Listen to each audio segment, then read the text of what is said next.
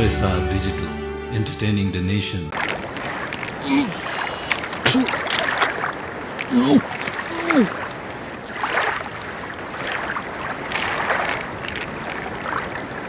के भयो? प्रेग्नेन्ट हो तिमी? प्रेग्नेन्ट हुँदा कस्तो रिङ्गटा लाग्छ है? खाने? प्रेग्नेन्सीमा थाहा छ पिरो अमिलो कस्तो खानु लाग्छ नि। खाऊ न। तर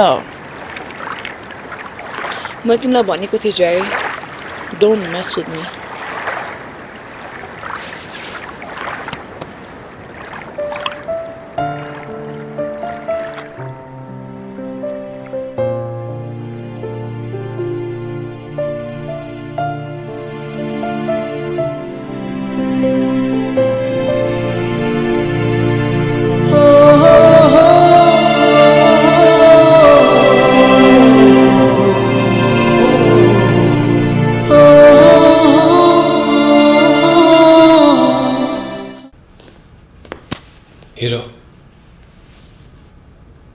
भिडियोमा जे पनि देखेको थियो मै थिएँ, तर त्यति बेला सिचुएसन डिफ्रेन्ट थियो र अहिले म डिफ्रेन्ट भइसकेँ।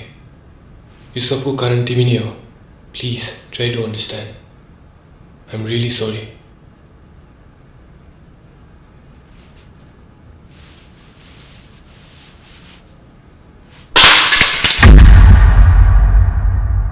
I'm sorry. I'm so sorry.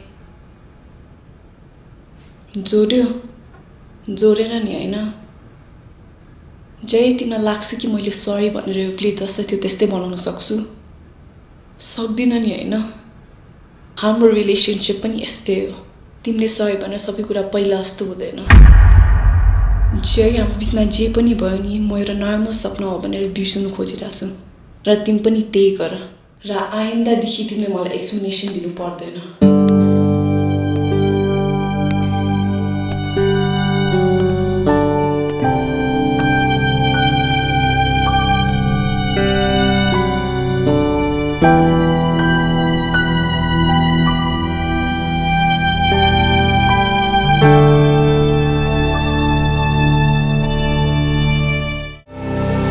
हासाङमा Thakali set enjoy गर्नुस्। धन्यवाद दाइ। वेलकम।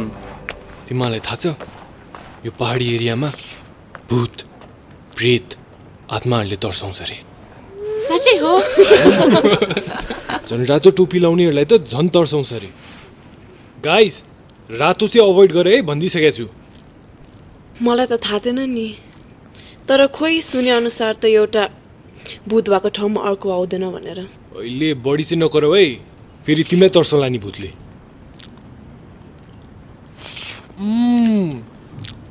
थकाली फुड भनेको चाहिँ थकाली फुड हो क्या, दामी हुन्छ यार। कसले चाइनिज फुड भन्छ?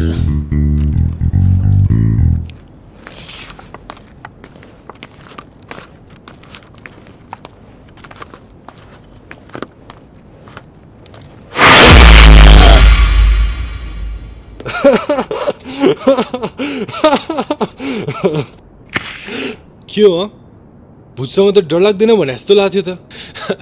डर त लाग्दो रहेछ नि। Got you. भूतसँग डर लाग्दैन रे। I will kill you, Jerry.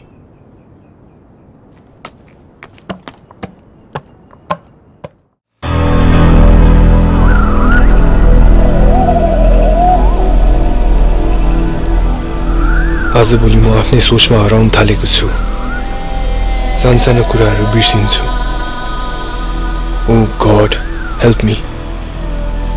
मलाई आकांक्षा जाने कुराले किन यति धेरै सताइरहेछ? I was never like this before. किन मेरो मनमा यो बाहेकहरू केही कुराहरू आइरहेको छैन? God please help me.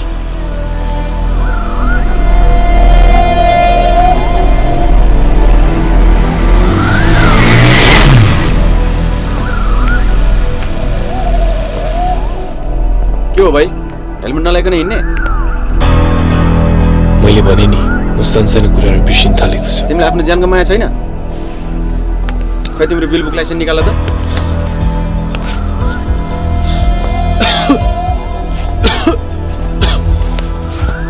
के हो भाइ के भयो तिमीलाई 40 50 नम्बरको बाइक चाहिँ यो हेलमेट नलाइकन तीव्र गतिमा आइरहनु भएको थियो हामीले रोकेर कागजपत्र चेक जाँच गर्ने क्रममा उहाँ चाहिँ बाटोमा ढल्नु भएको छ एउटा एम्बुलेन्स तुरुन्त पठाइदिनु पर्यो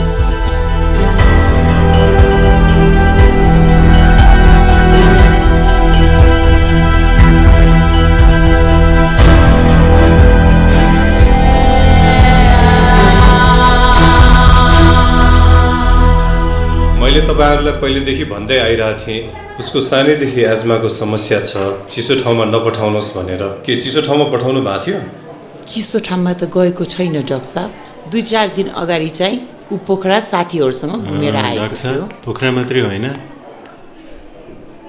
मुस्ताङ पनि गएको थियो मुस्ताङ चाहिँ कहिले गयो नि हजुरले मलाई उ मुस्ताङ गएको कुरा त भनेकै छैन अनि जेरी के हो यो उसको रिपोर्ट आउन 2-3 दिन जति लाग्छ त्यतिन्जेलसम्म हामी उसलाई अब्जर्भेसनमा राख्छौं त्यसपछि म उसको विषयमा तपाईहरुसँग पछि कुरा गर्छु सिस्टर अहिले अक्सिजन लगाइदिनुस्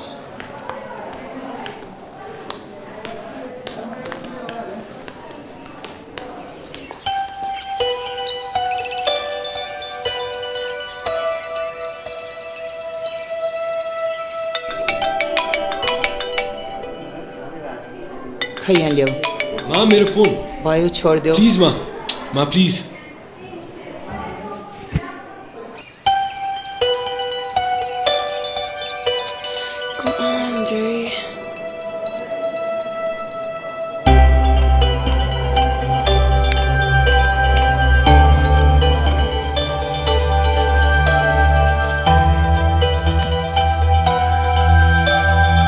ल तिमीहरु बस्दै गर म एउटा सानो मिटिङ सकाएर ए अनि बुवा मेरो आइप्याड पनि ल्याइदिनुहोस् है ल ओके हैन नल्याइदिनु पर्दैन प्लिज है बुवा बिरामी मान्छेलाई के को आइप्याड नि फेरि प्लिज मेरो फोन दिनुहोस् न एकचोटी हुँदैन पर्दैन दिनुहोस् न प्लिज एउटा phone call please just one call only है जेरी थ्यांक यू सो स्वीट ल भइहाल्यो